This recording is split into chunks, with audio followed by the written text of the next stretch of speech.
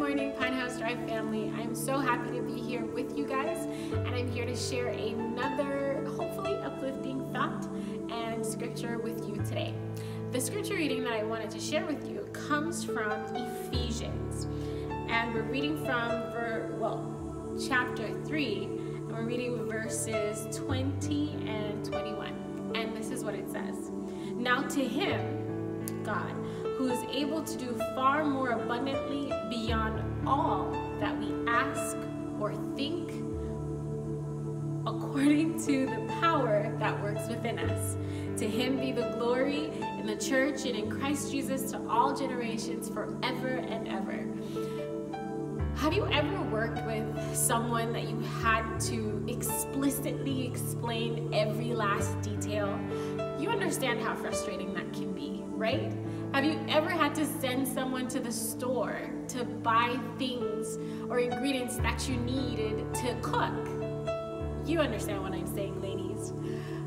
With God, the verse says that he is able to provide above and beyond abundantly all that we could ever think or even ask. I think about how amazing that is, that God not only promises to give us the things that we ask for, and I know you have needs, I have needs, and to understand that there is a God that understands that not only do we have needs, but he is able to give above and beyond that, to give us blessings that we can't even think or fathom. I think about how amazing that is and how much of a blessing and a relief that will be to our lives, to know that God is there and he is Jehovah Jireh. He is our provider, and he is looking for different ways to bless us, but not just to bless us individually or bless our families, but for us also to be a blessing. So I want to challenge you, church. How have you been a blessing this past week and a half? And how are you looking to be a blessing to your neighbors and to your community? Let's pray together.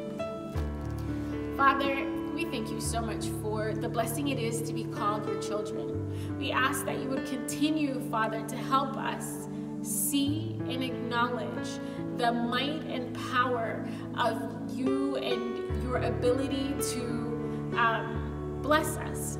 I pray that as you continue to pour out your blessings on us, God, that we would bless others, that we would bring them to an understanding of love and of who you are.